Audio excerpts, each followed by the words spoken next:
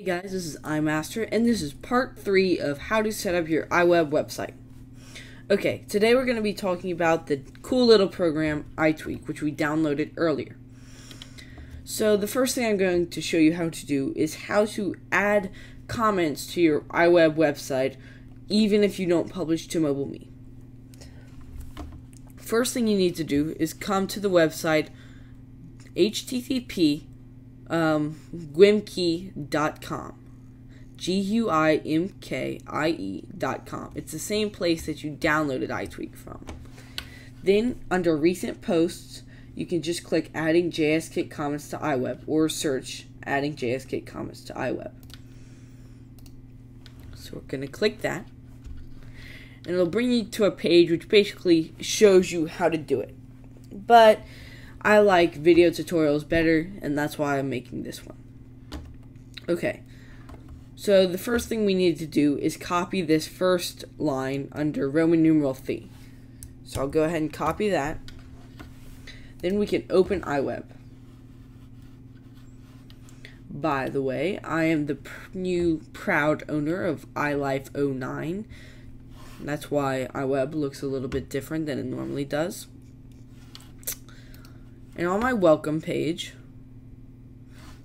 as you can see, I have pasted the same text. It's just in a different font. It doesn't really matter.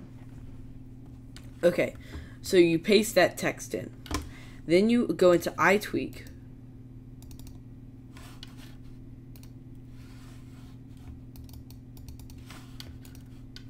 Helps if the window's open.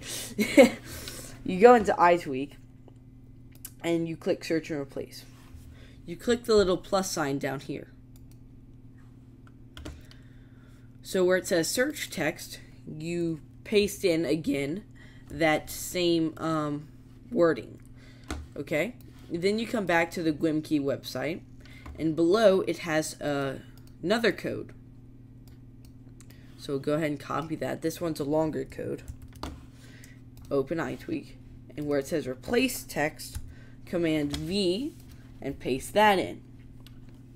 Now, whenever you publish your iWeb website to a folder, it overrides this, so you have to do this every single time. Now, iTweak gives you the ability to save a table. You're going to want to do this. The only downside is, let me go ahead, delete this, and open. I have my table saved already. It's in my documents.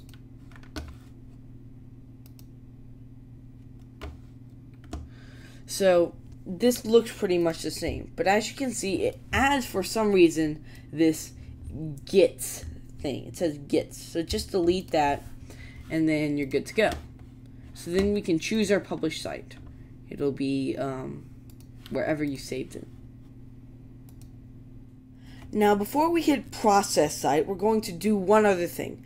What we're going to do is we're going to add a favicon. The favicon is that little icon that goes next to the URL address. In this case, it's the pink G. So how we do that is you can open up an image file, or open up a logo, or whatever you want the favicon to be. I already have one. I'm going to use Paintbrush. I'm going to File, Open, let's see, File, Open, and you don't, I'm going to show you, alright, let's say you have one like this. It's bigger than it needs to be, obviously. So what we need to do is we need to take the image down to a 16 by 16, so that it's that size. Then we file, save as favicon, and save it to wherever you saved your published website. I've already done that. At this point, you have to upload your website. Once you have successfully uploaded your website, you can open the folder that you saved your published website to. You drag the favicon file into where it says favicon file. And when the little plus sign shows up, just drop it in there. Now, the reason you had to upload it, your website, is because you have to type in the URL of the favicon. So in my case, it would be imasterweb.net/favicon.ico. Oh, before you upload it, you want to be sure that you change it from favicon, it'll probably be JPEG, to favicon.ico. Okay, this just gives it the ability to be a favicon. Okay, so be sure that it's favicon.ico. And then it would be URL/favicon.ico. And just check off add favicon. At this point, you've done all that you need to do, and you can click process site. It'll give you an error. It's going to say an error has occurred while adding the favicon. See, favicon error. Don't worry about this. It might just be a glitch. It still works. So I'm not sure what that's about. It still works, so don't worry about it. And it'll continue processing.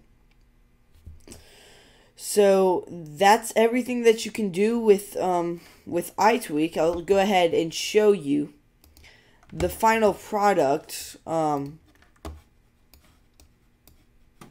Is a website with a favicon. It's the iMasterWeb logo. It's a little pixelated, but it's better than the blue sphere that they give you.